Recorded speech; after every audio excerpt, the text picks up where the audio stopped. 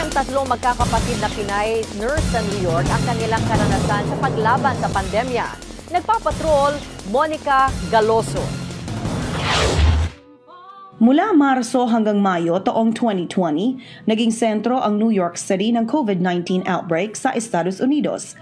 Kabilang sa mga libu-libong frontline workers na nakipagbuno sa nakamamatay na virus ay ang magkakapatid na Davawenya, sina Maria Ruth Samalca, Maria Gima Samalca at Maria Christine Rivera.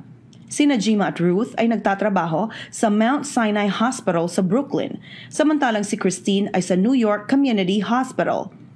Parehong hindi nakaligtas sa COVID sina Ruth at Gima. Si Christine, na siyang bunso sa tatlo, ay pinalad namang hindi tinamaan ng virus. Sa gitna ng krisis, sandalan ng magkakapatid ang isa't isa. When I was sick, they were the ones who would drop food in those 2 weeks being held in that place in my apartment. Sina Christine at Ruth ay parehong nurse sa Intensive Care Unit o ICU. Anila, noong kasagsagan ng pandemya, 5 hanggang 10 pasyente ang namamatay bawat shift. Bukod sa pag-aasikaso ng mga pasyente, sila rin ang naghahatid ng mensahe sa pagitan ng mga ito at ng kanilang kaanak. Ayon sa mga nurse, mabigat at masakit sa kalooban na sabihin sa mga kaanak ng pasyente na mamamatay na ang mahal nila sa buhay.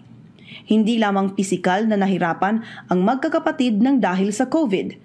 Naapektuhan din maging ang kanilang mental health. Ito lang ang, how do you say this, conduit to the family outside the hospital.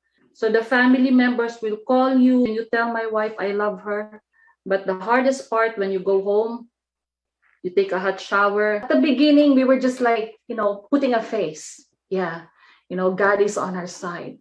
But more and more, the reality is sinking in, especially when we had co-workers that were really, really critical, and we lost some colleagues, and it was real. Bilang pagkilala sa kanilang serbisyo at sakripisyo, pinarangalan kamakailan ng Hijos de Davao USA ang magkakapatid ng Buwis Buhay Award. Triple happiness and satisfaction to be side by side with my sisters and holding that plaque, and we were awarded as nurses of New York who gave our service during the most difficult times in the history of New York and in the history of the world. So, murag kuan kay maka-proud kay.